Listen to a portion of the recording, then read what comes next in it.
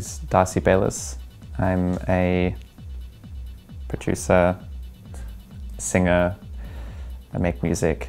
I think at university I'm constantly around other educators and musicians, so I'm sort of forced to push the boundaries and get to the bottom of like why I'm doing what it is that I do. But then outside of uni, I just sort of do exactly what I want. I don't think you need a musical education whatsoever to be able to make music. Lots of the artists that are big today aren't necessarily great musicians, but they are great curators, you know.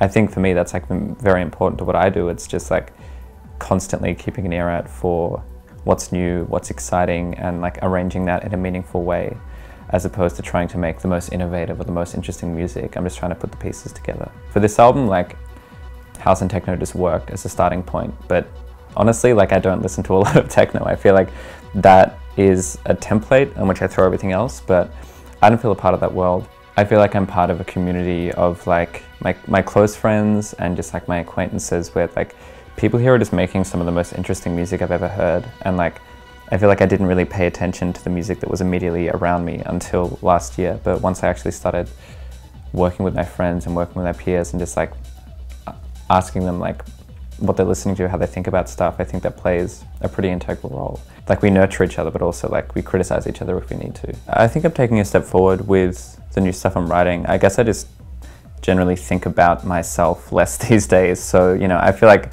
previously it was all of this like very insular, introverted, like this is the inner workings of my mind, and like I just don't find that very interesting anymore, you know. So I think I'm just writing about what it's like to exist in this world at this point in time now. So writing about what's actually happening in the world, writing about my friends, just trying to write about things that isn't just myself, you know, poor me all the time, because I just think that's kind of boring now.